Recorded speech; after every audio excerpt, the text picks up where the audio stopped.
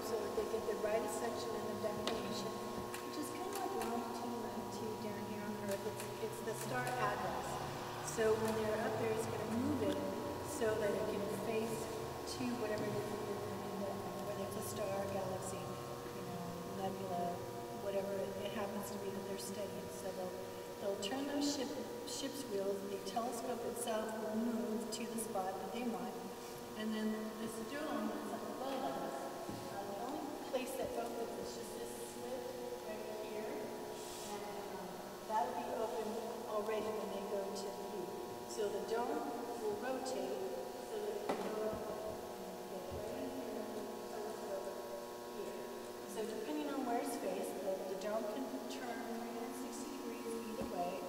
And we'll remove that so that it will continue up to that. That's the only part of the dome that opens. The dome itself is there to be able to protect the telescope from wind or any kind of problems that way, so the telescope can stay very, very steady. So once they have that turn, we're going to start collecting the data. Now the dome, the telescope will continue to rotate with the star or whatever it is that they're looking at. Inside the pier here, there's it used to be like a grandfather clock type work that would keep it directly on the object at all times, because as the Earth rotates and everything's moving. If you've ever used a telescope out in your lawn, you know how you always have to put it back in view. It's because of the rotation of the Earth, where this will track right along with whatever it is that you're looking at. Back in the olden days, they had the grandfather clock type workings there. Now we've updated it to electronics.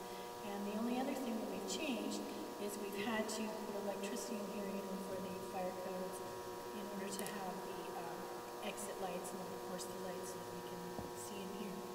And when the astronomer has the telescope pointed in the direction that they want to view, then they'll either take the ladders that are over against the wall this way and bring them over to the telescope so that they can reach it, or the other thing is the floor from this outer edge here all the way over to the base of the pier. There's a cutout around the pier here all the way around, and also around the staircase. This floor will rise.